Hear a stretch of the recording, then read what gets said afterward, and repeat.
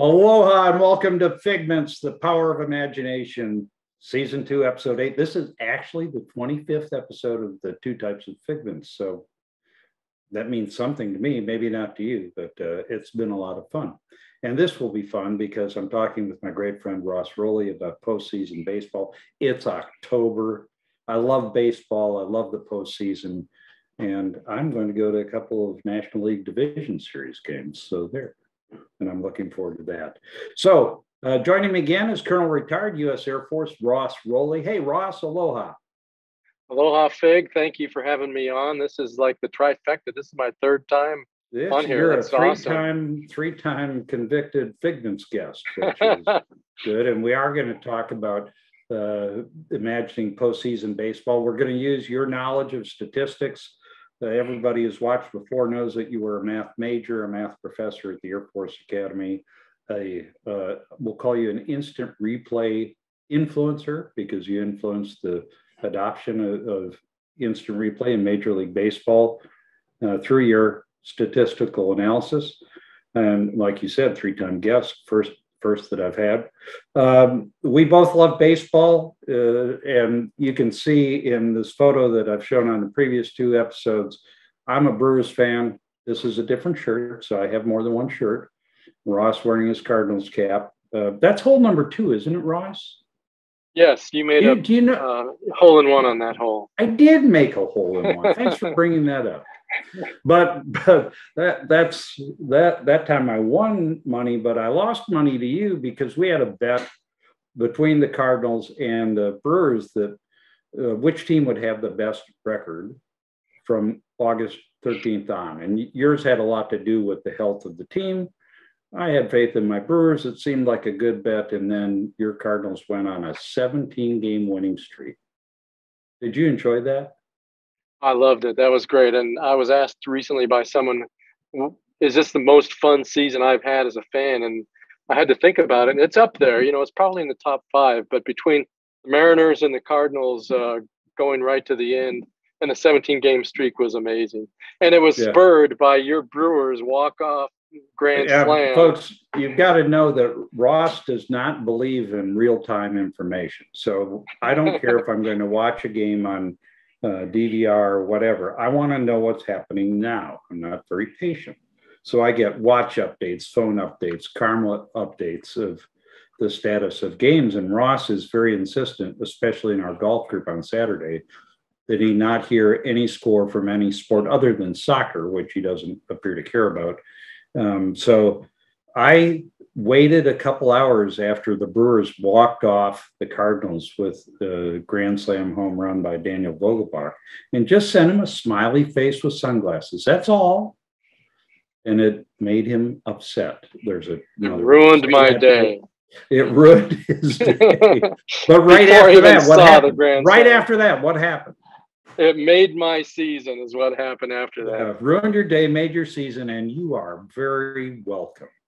That was a great day for the Brewers. I rewatched that video then, and then that 17-game streak, it wasn't just a 17-game streak. I mean, they played consistently excellent baseball in every phase of the game. And that's fun to watch. I don't care if it's your team or not, really.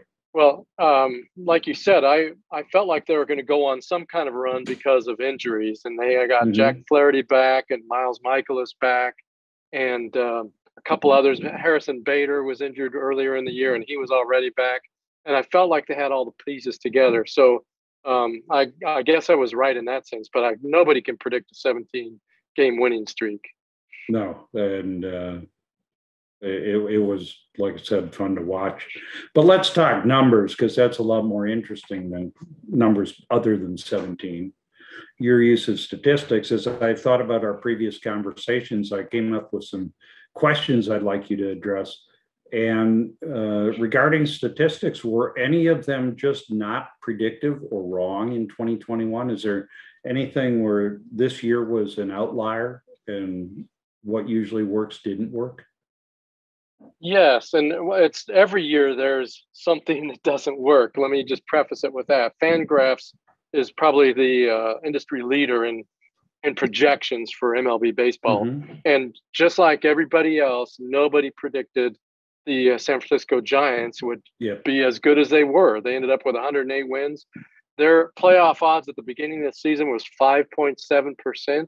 They were only projected for 76 wins, and they exceeded that by 31. They're at 100% playoff odds now, I think. Yes, they are. If you look on Fangraphs, it'll tell you that.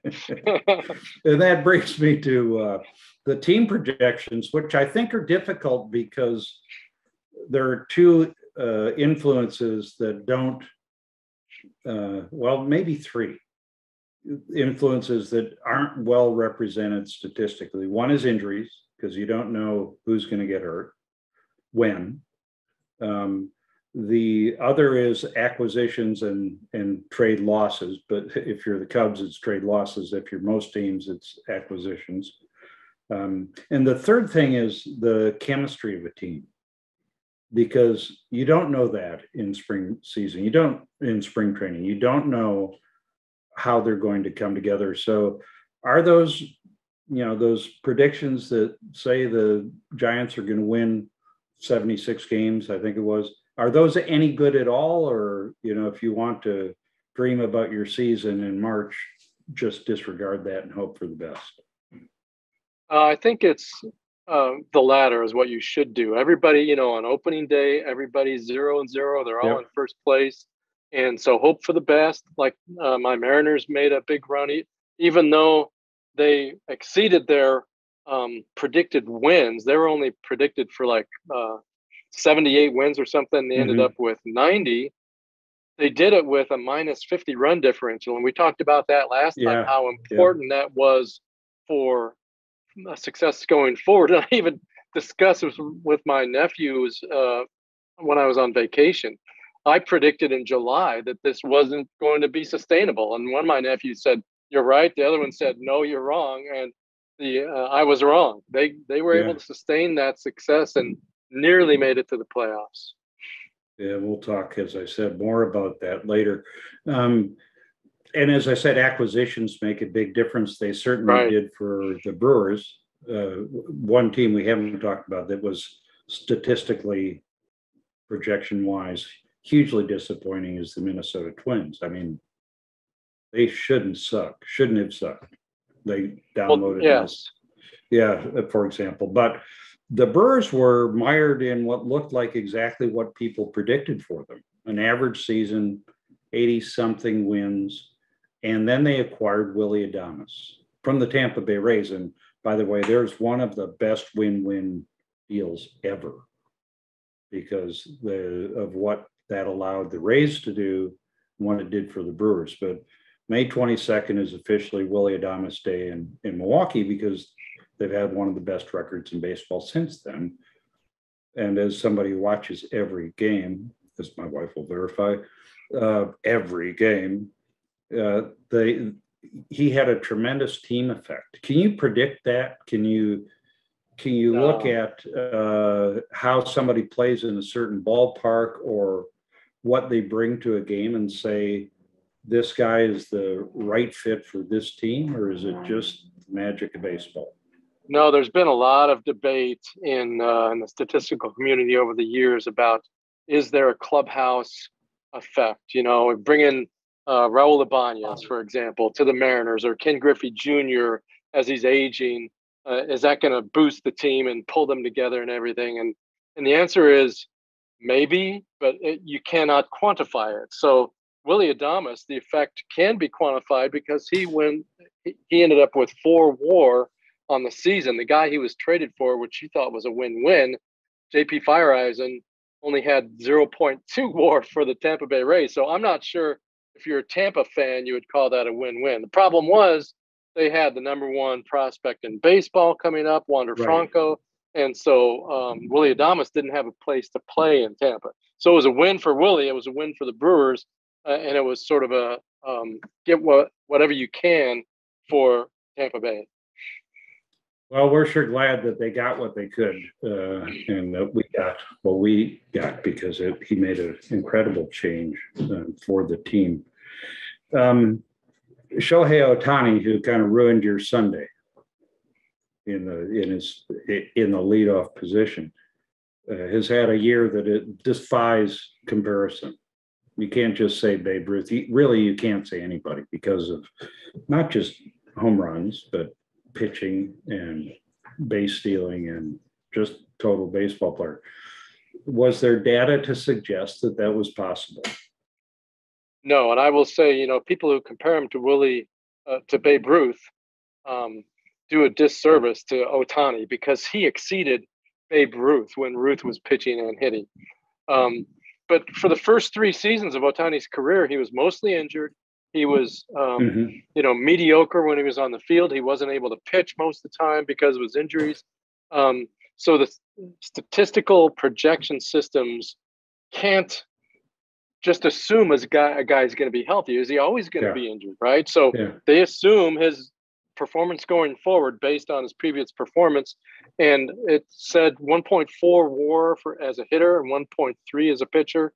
He ended up with 8.1 overall WAR instead of the 2.7. So, and if you tell me that you could see that coming, whether an Angels fan or somebody else, that you knew that was going to happen, no way. Yeah, and trying to predict future performance based on past performance, we sound like stockbrokers now. Well, it's the only way you can do it, to be honest. Yeah, it is so difficult. And you look at the challenges that Christian Yelich has faced. He was an incredible ball player for several years, and he's been an average ball player. And then was a Bellinger the MVP for the Dodgers, who's less than average. It may not even be on the postseason roster, possibly. You can't predict it. It just happens. And I think that illustrates this is a really difficult game. And, that's part of why I love it.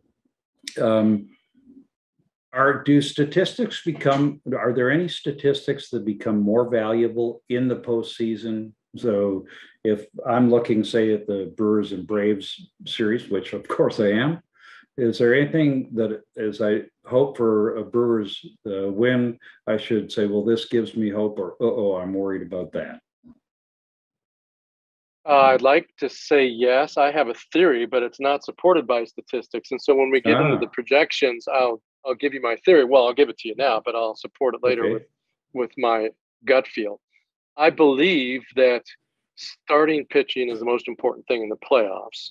And I believe if you have 2 really good starters, and this theory started developing back when the Diamondbacks won in 2001. They had Randy Johnson and Curt Schilling. That's, if you pitch them twice in each series and maybe once in relief, that's 4 wins if they're dominant. And the same thing happened with Schilling and Pedro Martinez with Boston. And I see that with Max Scherzer and Urias and Walker Buehler in Los Angeles. And I also see that with your team, Corbin Burns and the starters they have. And Brandon Woodruff and Eric Lauer, who's been surprisingly strong. But the next thing I need to do is figure out how to quantify that theory and then how to test it statistically, which I haven't figured out Corbin yet. Burns, who's a Cy Young candidate. I'm not sure how that'll work out because that is truly subjective. I'm sure that the baseball writers of America use some statistics, but he only pitched 2 innings. It was called a manager's decision when Craig Counsell took him out. And that brings into focus the importance of managers' decisions in the postseason. In the postseason, when it's all on the line and it's win or go home, well, yeah, you're going to pitch them on short rest, or you're going to send them deeper into a game than you might do, or you're going to pitch Josh Hader, for example, for 2 instead of 1 inning at the end of a game. Now we have to, sorry to say, because of Devin Williams' injury, but the human element and the statistics interact in a way that's very difficult to reconcile, it seems. Yeah, and I will praise your manager, Craig Counsell, for seemingly picking the right reliever at the right time, going back 3 or 4 years when they were against the Dodgers in the playoffs. he had a lefty starter or opener, and then he kept on bringing lefties out of the bullpen because the statistics showed that Cody Bellinger and all their left-handed hitters, Jock Right. Peterson and so forth, they couldn't hit left-handed pitching. And so he just took advantage of that, and they won that series. Well, we could go on, and we are. And we're already behind, and we have several slides to show, including your statistical realities, sort of the ground truths of baseball is what this is. And why don't you talk about those fairly briefly so we can get to our predictions? Sure. It relates to your last question. Is there anything predictive about that you can get to the playoffs? And like I said, statistically, we can't figure it out. Billy Beane in the book Moneyball basically said, my expletive doesn't work in the playoffs, implying that this is a crapshoot. It's a 50-50 proposition. And to support that, I wrote a blog article back in 2008, and I've updated it here. 34 of the 34 teams have won 100 games in the wild card era. Only 6 won the World Series. Yeah, 7 that's incredible. Wild card teams. Yeah, 7 wild card teams won the World Series. So you're better off being a wild card team than a team with 100 wins. That's how crazy the postseason is. Yeah. I don't know. And I look at my own team, the Mariners, 116 wins, set an all-time record. They didn't even make it to the World Series. Whereas my other team, the Cardinals, won the World Series after winning only 83 games. And then for that blog post, I actually calculated all the playoff series, and it's a 49% chance of victory if you're the winning team. And it's probably, gone up maybe a couple percent since then, but it's basically a flip of the coin. Yeah, which is why you should watch the next game and the next game. Exactly. Yeah, you never know what's going to happen. That's the beauty of baseball in particular.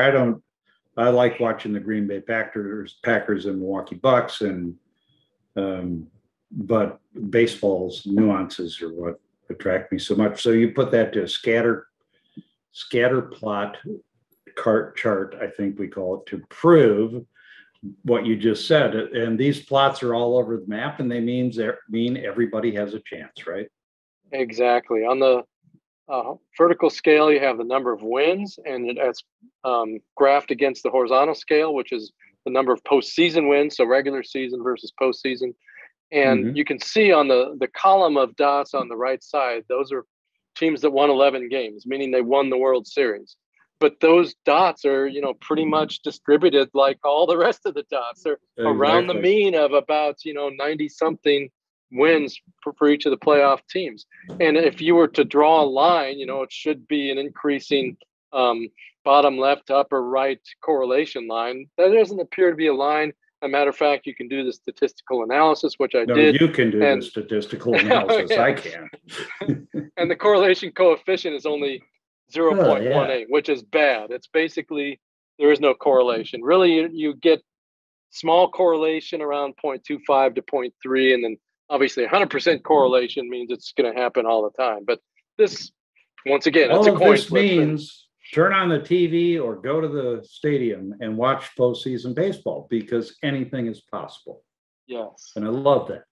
Okay, very quick break, because we've got to get to our predictions, to tell you that I'm going to take my own break, take a couple weeks away from Figments. This is the 25th episode of the Two Types, and get refreshed. And I'll be back on October 25th with more Figments on reality and some non-political commentary on whatever is happening. I don't even want to think about what might be happening other than postseason baseball at that time.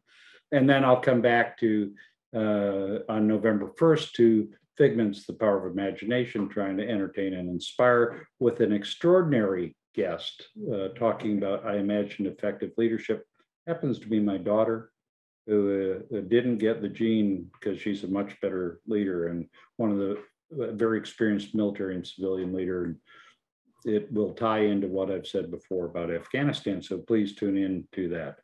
So back to baseball. Let's talk about the lineup, the bracket. Here it is, not filled in. We don't know until tomorrow when they start.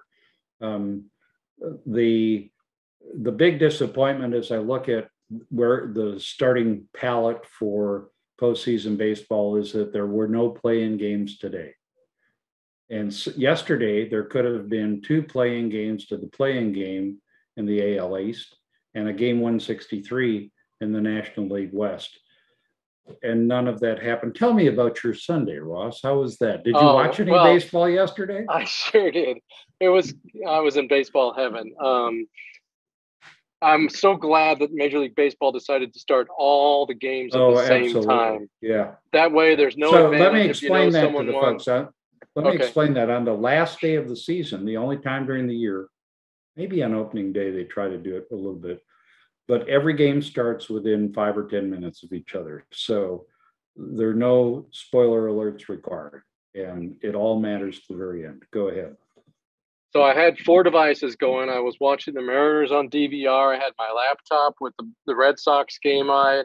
I had the iPad with the Yankees game on. I had my cell phone with the Toronto Blue Jays game on. And then when that one, sort of was a blowout, then I switched over to the Cardinals and saw their final game. So it was great, and it was exciting until Shohei Ohtani hit a leadoff home run and dashed my hopes, and I was swearing at the screen. And then they scored again, and then 2 more in the next inning. So it was 4-0 before you knew it. But even then, I've watched the Mariners enough to know that they can come back. It's only a second inning; they're down 4. Yep. They can come back, and they have. And I was encouraged when the Red Sox were down 5-1, and the Yankees and the Rays were playing a scoreless game. And then the Rays are killer, right? Yeah. But in the end of the day, Red Sox pulled it out in the top of the 9th with a 2-run home run. The Yankees pulled it out in the bottom of the 9th with a walk-off single. The Mariners lost. The Blue Jays lost. So there's no play-in game.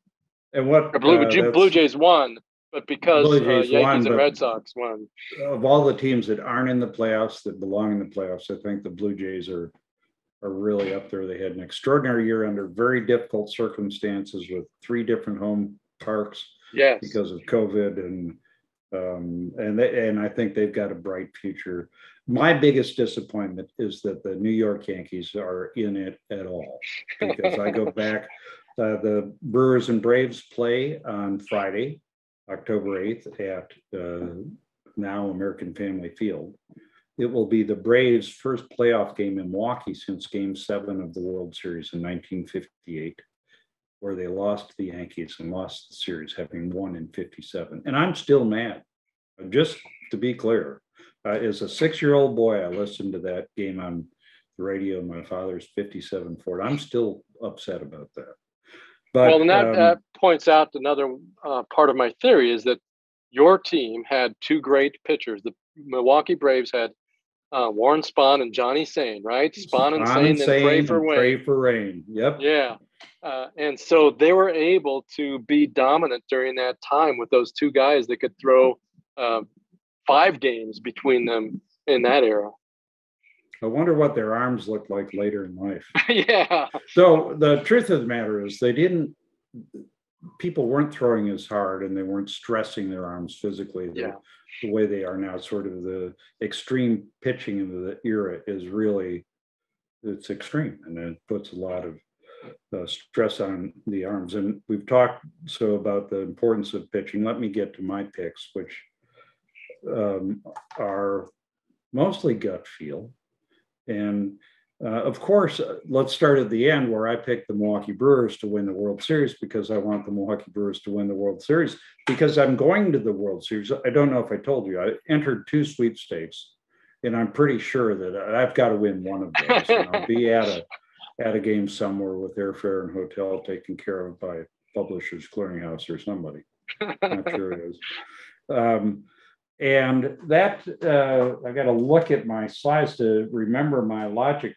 I picked St. Louis in the wild card game against the Dodgers because LA, chasing those unbelievable Giants, has just had to keep the pedal to the metal so long that at some time the rubber band breaks. And they lost Muncy yesterday. They've got some questions in pitching. It's only 1 game. But if I were going to pick an outlier, I'd pick the Cardinals. And neither of us picked the White Sox, as we said. I have them getting to the ALCS, but I find Tampa, boy, they're just relentless. They're at the plate. They're a powerhouse, and again, they made that trade that enabled the lineup they put together. So I think Tampa's there. Having said that, by the time they get to the World Series against the Milwaukee Brewers, in my dreams, then they're out of, they run into pitching and that they can't beat. I realize it's folly perhaps to pick against the Giants this year, but I do it anyway because I want the Brewers to win. So let's take a look at your predictions. It had to be hard for you not to go with your heart and advance the Cardinals all the way. Well, the Cardinals are going to LA and they're playing against the Dodgers. And the pitcher is Max Scherzer, who is the most dominant pitcher in either league this year. He's got like 1 point something ERA with the Dodgers and undefeated with them. And he's a St. Louis native. And I just don't see the Cardinals winning that game. If they do, great, I'll be happy. But my heart is with the Cardinals. My mind tells me they're going to lose that game. And going back to the dominant pitching thing, my prediction is LA all the way through. Brewers are going to beat the Braves because of Brewers' dominant pitching. And I feel like in the American League, Yankees will win the wild card because Garrett Cole is a better pitcher than Nathan Eovaldi. Although I have some friends who will think otherwise, big Red Sox fans. And then the Yankees are going to lose to the Blue Jays. Blue Jays have had the Tampa Bay Rays. The Rays have had their number for the last 2 years, and they're going to keep winning. But then they'll run into the Houston Astros, who I think have the best combination of starting pitching and offense to take them to the World Series, but not as good as the Dodgers. I'm picking the Dodgers to win. Are they still stealing signs in Houston? I don't follow them very closely. No. So 2 things quickly about the Cardinals winning streak. There was a great Fangraphs article last week about what's the relationship, predictive value between a long winning streak and how you'll do in the playoffs. Is that going to carry you into the playoffs? And the answer was no. There's no indication that it will. Right. And then another one related to the cheating is that, I don't know if I mentioned this in our first episode, but there was a study on Fangraphs that indicated that cheating really didn't help the Astros that much because there were so many false positives that you're swinging at pitches that you're sure is a strike, right? Well, no, it's not. I mean, sure is a fastball. No, it's a curveball, and you look like a fool. And so the overall effect of that advantage is really not very big. Not an advantage. It had to be a huge distraction too, and it's such a mental game. Well, sadly, we're out of time. We have to get together at some point, maybe in spring training, to review our predictions and see how right or wrong we were. I will tell you, as I think about my own Figment, you can tell me your base postseason Figment. If the Brewers don't advance, I'd love to see Wainwright and Molina together in a Game 7. And I think Yadier Molina is one of my favorite players ever, even though he kicks our butt sometimes. So what's your postseason dream, your Figment? Well, I would love to see Wainwright and Molina in a Game 7 again. They've done that though, so that's sort of I've been there, done that kind of a thing. One of my past Figments that's never going to happen is to see Felix Hernandez pitch in a playoff game in Seattle, but he's retired now, so I guess I'm just not this year, but going forward, I just want to see the Mariners in a playoff game in Seattle sometime during my lifetime. Well, I hope that comes true for you. Okay, Ross, thanks. It's always a pleasure. We're going to enjoy the next few weeks, and we'll see how right or wrong we were, and we'll enjoy it either way. All right. Have a good trip. All right. Thanks. Folks, that is the end of episode 25 of Various Flavors of Figments, and it goes by so quickly always. I'll be back in a couple of weeks. Figments are brought to you by ThinkTech Hawaii. We're all nonprofit in this. Don't make any money as citizen journalists, as Jay Fidel likes to say. hopefully we provide both entertainment and information. And I'd like to remind you that as a nonprofit, ThinkTech Hawaii can use your support, financial, not just emotional, financial. And let me close with my usual aloha and go Brewers.